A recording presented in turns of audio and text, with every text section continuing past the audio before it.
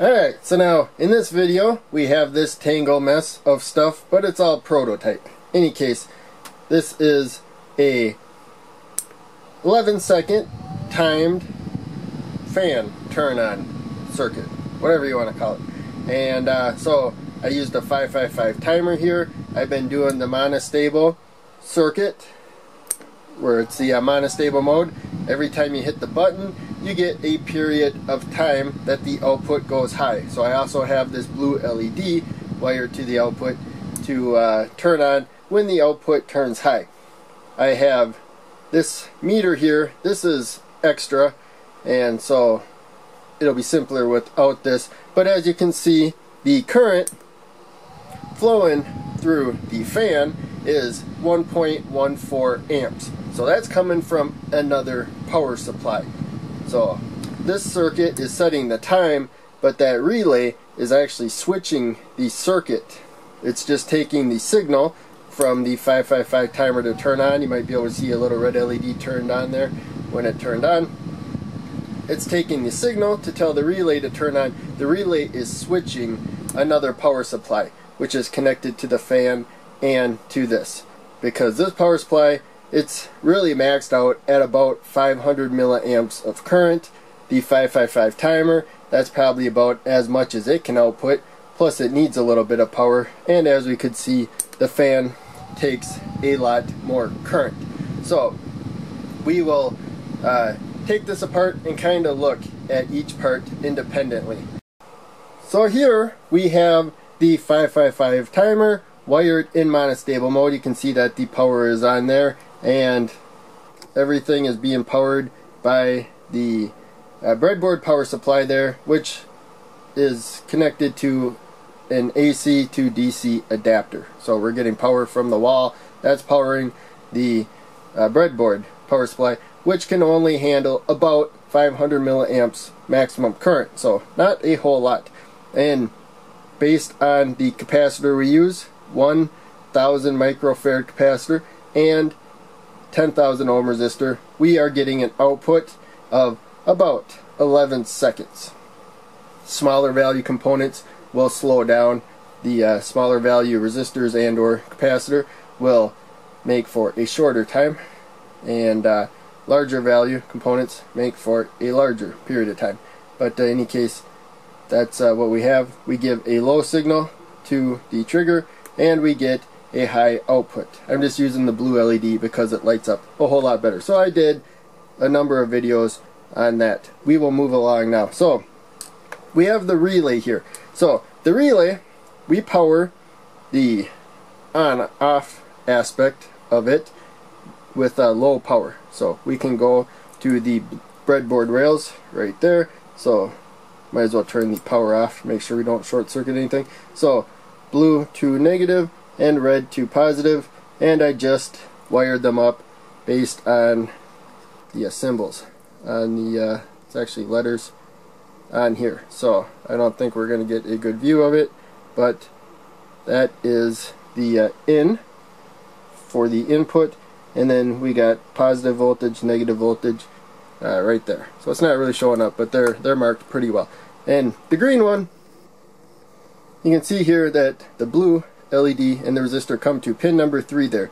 That is the output pin. And oh, that's right, turn the power supply off. So we are getting a more positive signal because you can see down there it goes to negative. So I just grabbed a green jumper. Color doesn't matter, but green will be our signal. And we put it there. So now we have a green light. You can see that is powered, and when this switches, I'll cover that light, it's kind of bright and annoying, you could hear a click. The relay turned on. So what is turning on is making a connection.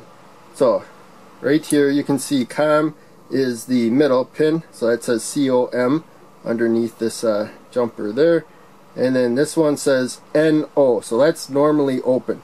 So right now this is open. These two are not connected. These two are connected.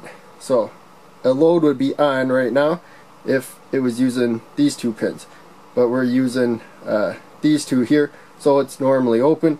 The load would be off. In this case it was a fan, was off until we pressed the button. and then the fan was on for about 11 seconds. So this is just a signal telling the relay. It takes some power, but not a whole lot, to get the relay to switch on. But in any case, it's making or breaking a connection. So the advantage of this is that you can see here we have 10 amps, 15 amps under different circumstances. That's the power that this switch can handle. And so you can put a lot of current, a lot of voltage through this. Stuff that this could never dream to be able to power. And so I have jumpers there, and the alligator clips. These are the jumpers that I crimped alligator clips to the end. So they're just like these other jumpers, but I have a bunch of these alligator clips floating around, and you just put the wire in there and you squeeze it down. There's tools for doing that to crimp it. Now these batteries were the batteries in the fan, so I had to take these out, or else when I turned the fan on it would run on battery. Well, the power is cut off.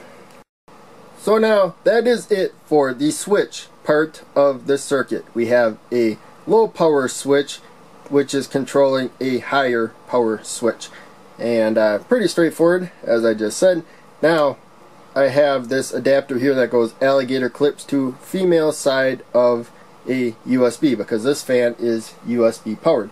Here are the two connectors for my bench power supply. I have it set to 5 volts for a maximum of 3 amps of current.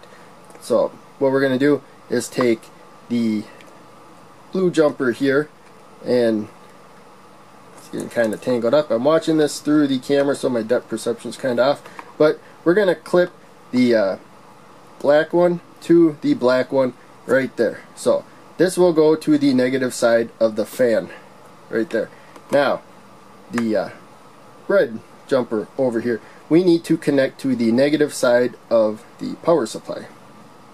So we got red going to black, which is a little odd, but that is because that is going actually no, goes to the switch, not to that jumper. So I grabbed the wrong one right there. So we have the negative side of the fan here going over to there, and then it comes here. So ultimately this power supply will be going towards the negative side of the fan, and then the positive side of the power supply is going to go to the positive side of the fan. And so we are breaking the connection on the negative side over here. We could break the connection on the positive side. So hopefully that makes sense. That is a bit confusing. So now we could just plug the fan directly into here and we're done. So that is it. Let us do that right now. And I hit the button, you can hear the fan turn on. So that is simpler. And we're done if that's as far as you want to go. In fact, that would be as far as you would go if you did not care about looking at the numbers. So looking at the numbers, again, is still not too bad. So this white jumper is plugged into the fan. We can take this USB cable here, and we got the female there, so we'll put it there.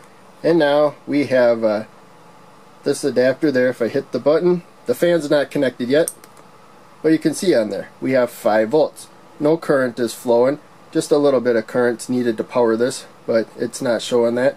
It's just showing no current flow. So we plug the fan in now, and that's what's really nice about these. You just plug it right in there. It's just a middleman, and you don't have to do anything really. You just plug it in and then plug what you want to power into it.